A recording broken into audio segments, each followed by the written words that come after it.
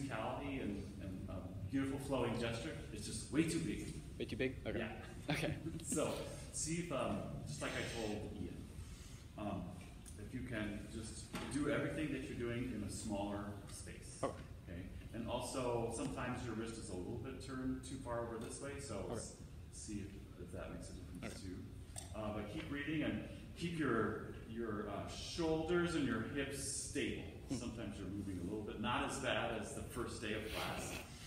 So you've made a lot of improvement, but this part of your body needs to be stable so that then everyone's eyes are focused on what your arms are doing and not what your shoulders are doing. Okay. All right, try it again.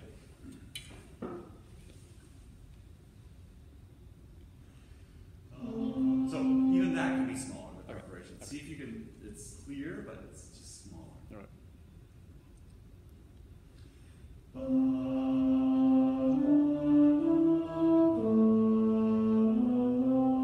Good, Jax, but still small. So when I look at your baton, it's going like way up above your head.